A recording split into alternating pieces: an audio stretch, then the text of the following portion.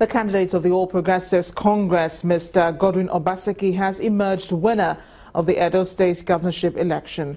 While declaring the final results at its headquarters in Benin City, the Independent National Electoral Commission's Chief Returning Officer, Professor Kayode Shuremekun, said Mr. Obaseki scored 319,483 votes to beat his closest rival and candidate of the PDP, Mr. Osage Ize Iyamu, who polled 253,173 votes.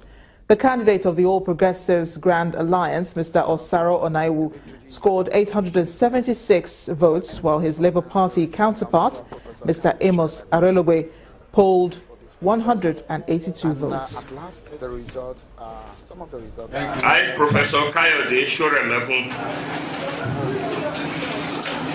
hereby state as follows: that I was the returning officer for the Edo Governorship election held on 28th day of September 2016.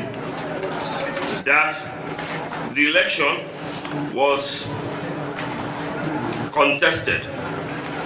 I'm therefore stating as follows: that Godwin Obaseki of APC, having satisfied the requirements of the law, scored the highest number of votes, is hereby declared the winner and is returned elected.